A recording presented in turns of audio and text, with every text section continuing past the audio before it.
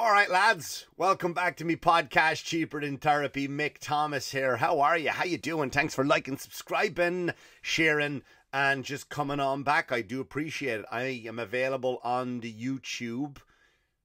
If you're watching it on the YouTube, I'm back down again in the basement in my makeshift studio. Whilst the other one is being built, can't get in my daughter's game room today. They're using it. So, I figured I'd come back, crawl back down here to the basement. Even if I'm doing temporarily back down here, I gotta change this backdrop to something lighter. I don't like the dark. I don't like it. May 27th, May 28th, or is it 26th, 27th? I'm not too sure. The last weekend in May, Long Island, I'm headlining Governor's Comedy Club in Levittown. Come on down. Tickets available at govs.com. That's the only kind of show I really have that I'm advertising right now. Everything else is just kind of me chugging along at different clubs, working out new material. So lots of new material at the Governor's one. So that's why I'm kind of promoting that one. Not sure if I'll get an episode out to you next week because I'm going down to South Carolina. Pew, pew, pew, pew. South Carolina, heading down with the family for some quality time, I guess, right? Away from no stand-up being had. Maybe I'll drop into a club down there and do some material. You never know. You never know.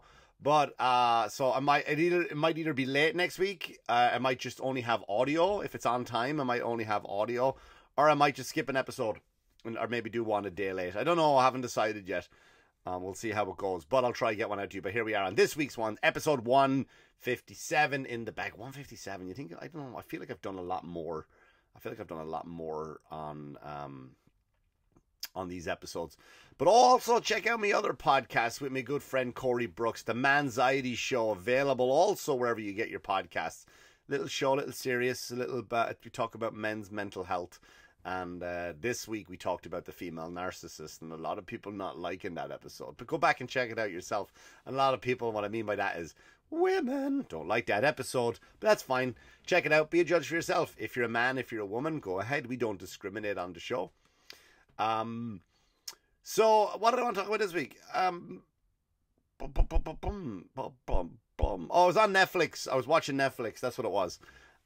This week, and I watched probably for the last time because I shared Netflix. I share a password. Well, my friend gave me his password, and I gave him my password for stuff like my HBO, my Stars, Showtime, and he gave me his Netflix.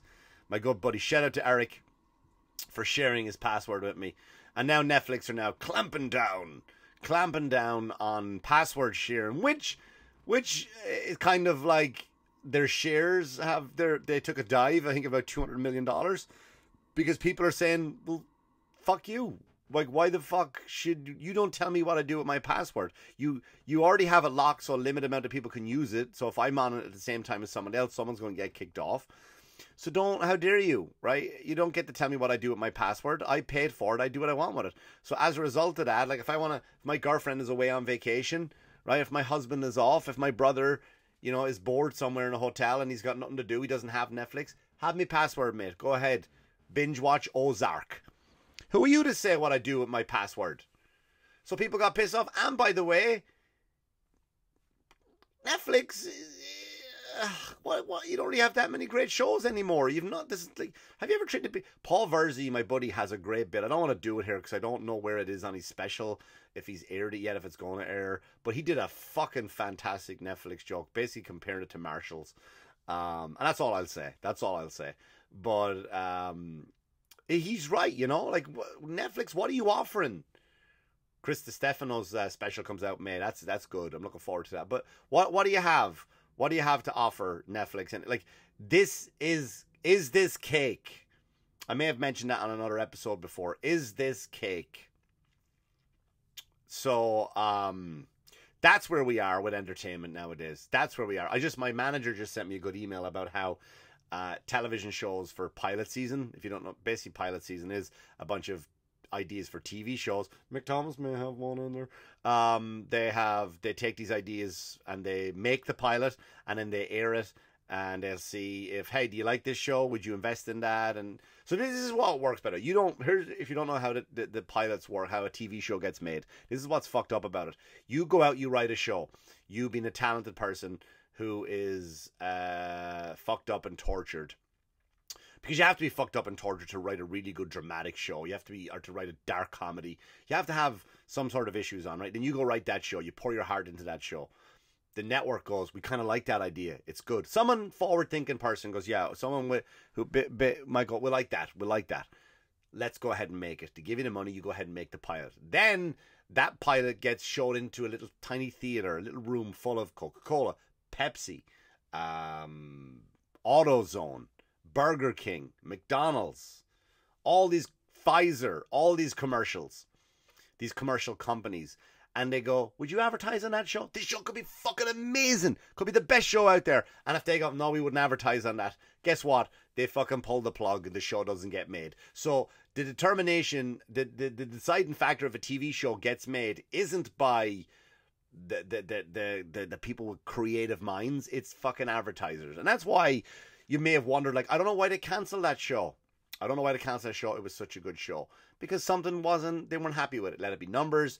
Let it be some sort of person that wasn't happy with because they used a certain joke that they didn't like.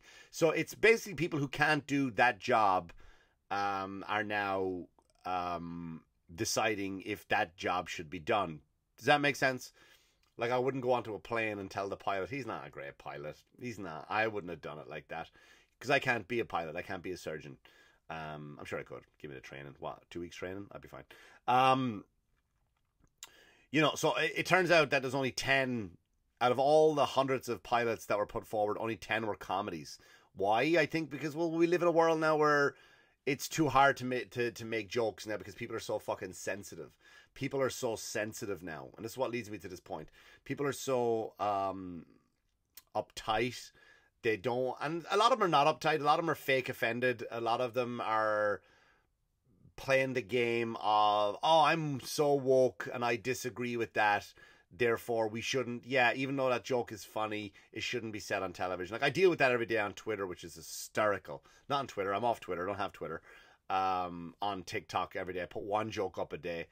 And even though it's a joke, it's not offensive in any way. I try not to tell offensive jokes on there, but people don't understand that they're jokes, so they will debate the punchline as if it's real and factual. So that's the world you live in, right? That's the world we live in. People will debate if like I did a joke. I had an old joke years and years ago about becoming a citizen, difference between a citizen and a permanent resident. Permanent resident means I can buy a gun, but because I'm not a citizen means I can't have a notary stamp. So the joke is basically, you'll give me a stamp, you'll give me a shotgun, but you won't give me a stamp. And that's the joke. You know what I mean?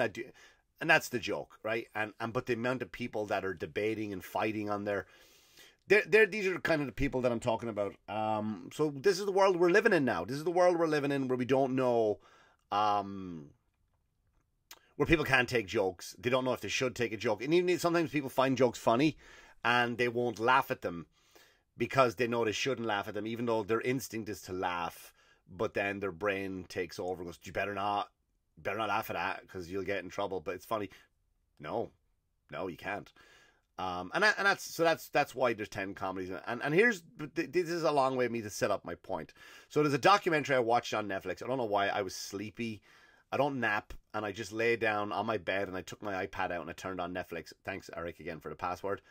And I just lay on there, and I was scrolling through the garbage that is Netflix, the lack of shows, because all the good shows that were on there, kind of, I guess they lose their term. I don't know the insides of that part of the business, that maybe their contract was up. Like, I know Friends was up, The Office, stuff you might want to binge watch where you don't really have to pay attention to. Like, just whatever it is. Sons of Anarchy. Good show. So, I watched this documentary called White Hot. And it's about Abercrombie and Fitch, the clothing store. Here's what I realized about the going forward world we're living in now is that it's the first documentary. The chickens have come home to roost. The crop is ready. You reap what you sow, all of that stuff. Now the fruits of our labors are here. What I'm bullshitting on about now is that everybody who, that the generation of everyone gets a trophy, it's finally here. They've grown up now. The Everybody Gets a Trophy documentary is Abercrombie and Fitch. What do you mean, Mick? I'll tell you now. Hang on a second. So the story about Abercrombie and Fitch, first of all, when I moved to America, first of all, Abercrombie and Fitch were still great. So we're talking about nearly 20 years ago. I moved here nearly 20 years ago. And I went for a walk in the mall. Never been into a mall before. They had them in Ireland. Not to this level, not to America's level, right? You had Stephen's Green in Dublin, maybe. And that wasn't really considered like an American-style mall. There was no food court at the time, Stephen's Green, you know what I mean? There was just a few shops, whatever. And I think what made it a mall was an escalator.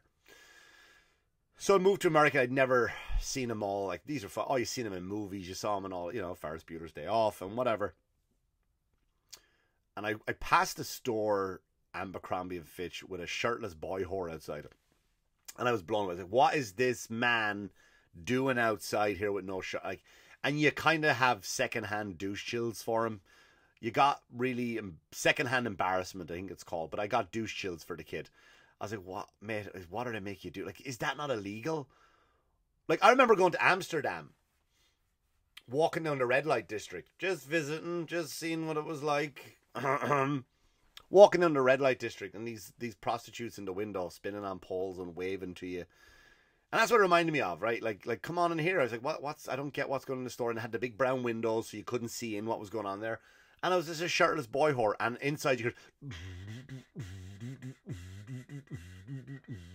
and the shirtless boy whore's outside, and in great shape, by the way. Very intimidating. Very, very intimidating. Like, you're like, and I've been in great shape in my life. I've had my ups and downs. I go through stages where I do get in phenomenal shape, and then I fucking binge and get a nice big fat gut.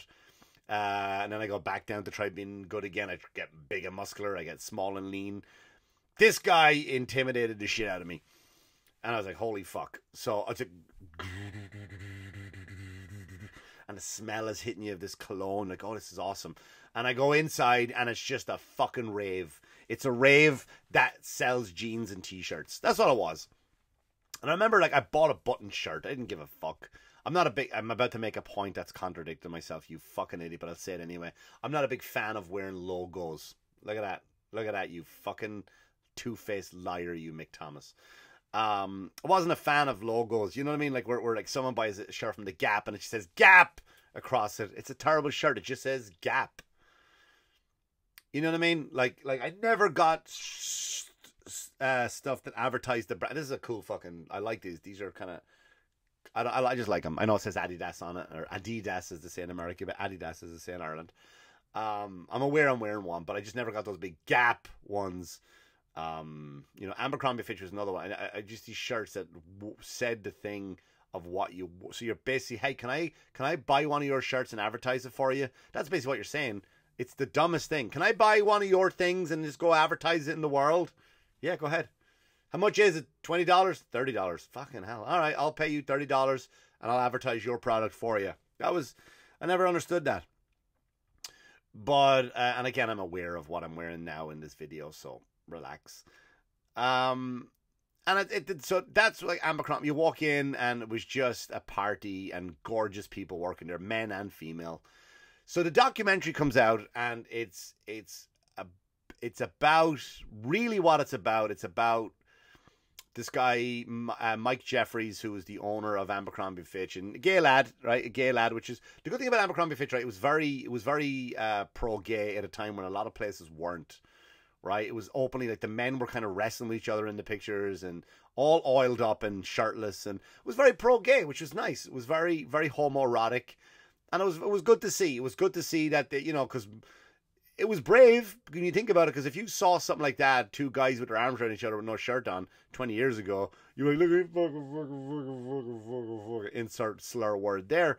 But it didn't. And it was, you know, good for them. Good for them.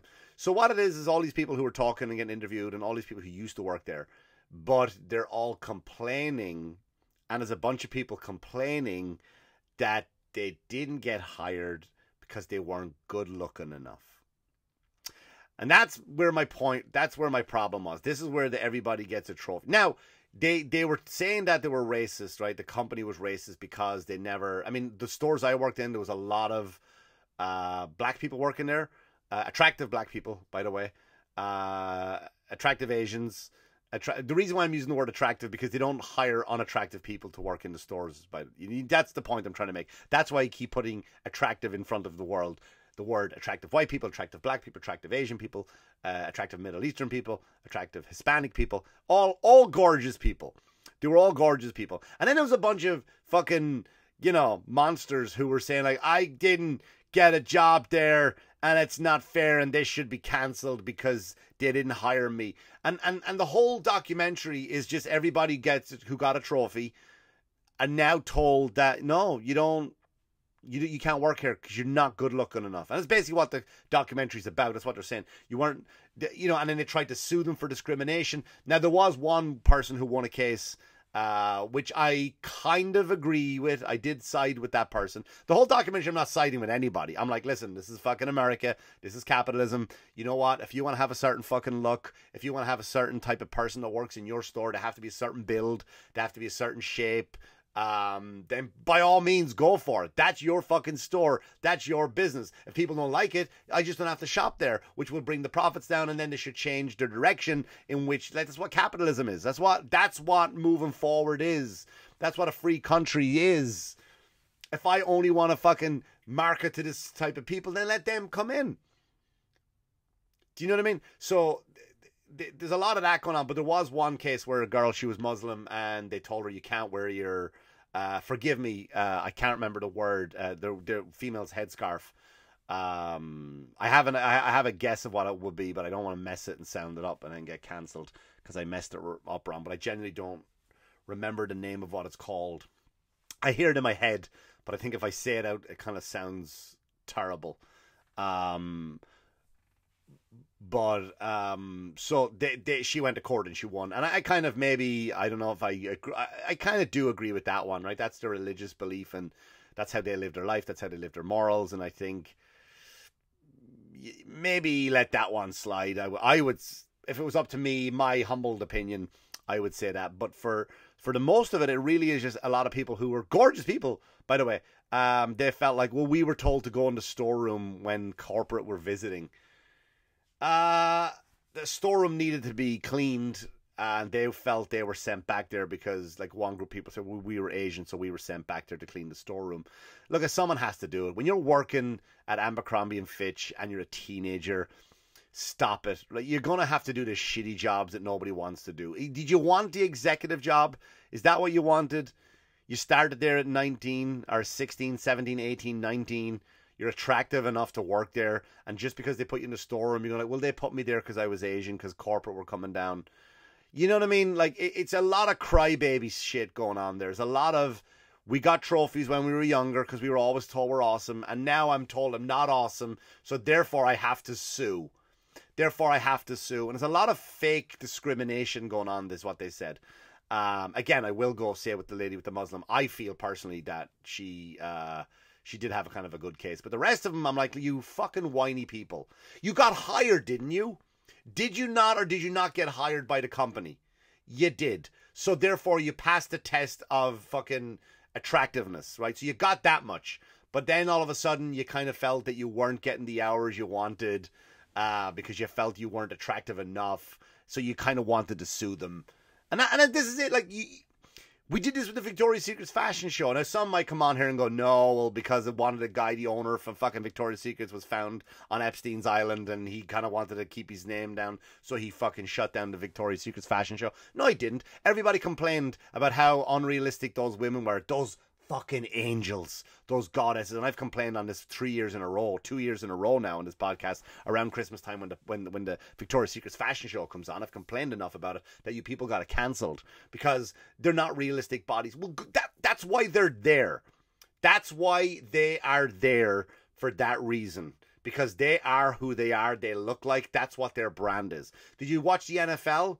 Do you watch the NBA? And go, you know what? They should put Mike, the guy who fixes my muffler, in there. I see him play fucking basketball down at the YMCA. He's got a good jump shot. Why isn't he playing for the fucking Rockets? It doesn't work like that. Because on the fucking court of the NBA are elite athletes who are better than you at fucking playing basketball. They're better than you on the field. They're better than you on the ice. Baseball doesn't count. Anyone can play baseball. You know what I mean? And you don't get to complain. That's the Victoria's Secret fashion show. Those women are fucking there for a reason. We want to see those women. We do. We do. When your husband turns to you, when that fashion show comes on, and she goes, do you think that's attractive? And he goes, no, honey, I think those women are disgusting. I wish they were fatter. He is lying through his fucking teeth to you. Those women are fucking amazing. It's an unachievable goal. You don't have to achieve that goal. That's why they are there. That's why we have LeBron James fucking jumping 20 feet in the air and dunking on people with his balls in your face, because he's LeBron James. Do you know what I mean? I don't know any football players. I really don't. The last American Brady. Tom Brady? John, is there a George Brady too? I swear to God, the only American footballer I could name up until the Bradys came along was the refrigerator. Yeah, that's how far back I fucking know about football. That's how dumb my football knowledge is. But I don't complain that I don't get to go out there. They have a certain brand. They have a certain idea they want for their company. And if you're not it, you're not it. Just accept it and move on. Don't try bring down the establishment. My brother used to do that, the little cunt. When I used to go play with my friends. I used to go out and play with my friends on the street all the time. And he would go, can I play? No, you're too small. You're going to slow us down. We're playing the A team. We already have 4 of us. He's BA. I'm Hannibal. He's fucking Murdoch. And that guy is Face. What are you going to be, Jeff? There was no Jeff in the A team. We already had everybody. We had Colonel Decker. We had all of them. We had the full cast. You're not playing. I'm telling my ma. Then my ma will come out and yell at us and make me fucking let him play the game. It doesn't work like that. They have a certain... Go to Hooters. Bring your nana to Hooters. She just retired and she goes, you know what? I want to get out of the house for a few days a week. Bring fucking 80-year-old nana to Hooters and go, can I get a part-time job? They'll go, sorry, we're not hiring you. Why? Because you're tucking your tits into your fucking pockets, love. And you're 85. No man wants to come in here and eat and watch a fucking 85-year-old woman watching her tits fucking go straight back and forth into chicken nuggets. Nobody gives a shit. Nobody gives a shit. And that's the point I'm trying to make about this whole fucking thing. The documentary is made by everybody gets a trophy generation. There was 1 or 2 cases of discrimination there. I do agree 100%. The rest of them, I think, you didn't get what you wanted, so you figured, I'll just knock it down. I'm taking my ball and going home. Except it's not even your fucking ball. It belongs to them. How about you go out and realize that you're just not going to be a certain type of human being. We can't all be Brad Pitts. We can't be. We can't all be The Rock. We just can't be. They're there for a reason. We can't be Angelina Jolie. We can't be, I don't know, who's the hot? Scarlett Johansson. You just can't be them. You can't be them because they put a lot of work into being Ryan Reynolds. They put a lot of work into being The Rock. All right? And then they deserve that fucking place where they are. And if you don't get what you want, you can't just shut it down for the rest of us. I miss the Victoria's Secret's fashion show. I would not shop at Abercrombie and Fitch just because they didn't hire certain people. What I mean by that, I mean ugly people. That's what I mean by that. I wouldn't get mad at them because it didn't hire unattractive. You know what I mean? And most teenagers are wankers anyway. When do you get a helpful teenager? Go to a store. Go to Chipotle nowadays and try to get a burrito made. They're fucking useless. Teenagers are fucking useless. Look, I'll leave it at that. That's what else I'm going to say. Stop giving everybody trophies. Stop patting everybody in the back. Let's just realize that in life, you can't always get what you want. Mick Jagger, the Rolling Stones. May 27, 28, or 26, 27, not too sure. Last weekend of May, I am at Governor's Comedy Club in Levittown. Come see me. Check out the Manxiety Show. Oh, by the way, May 11th. Forgot to tell you. Shit, May 11th. Heading out to Hollywood. Ba-da-da, Hollywood. Yeah, I'm going to be at the Hollywood Improv. So if you're out in LA, you like the show, you're listening. Fans out in California are asking me, when you coming to Hollywood? When you coming to LA? I'll be out there, LA, May 11th at the Hollywood Improv. The show's getting close to sold out. Get your tickets, jump on there. Anyway, thanks so much for listening, liking, subscribing, and sharing. Thumbs up, thumbs down, do it all. I'd love to hear from you. Thanks so much. And always wash your hands, you dirty fuckers. Good luck to you. Good luck to you.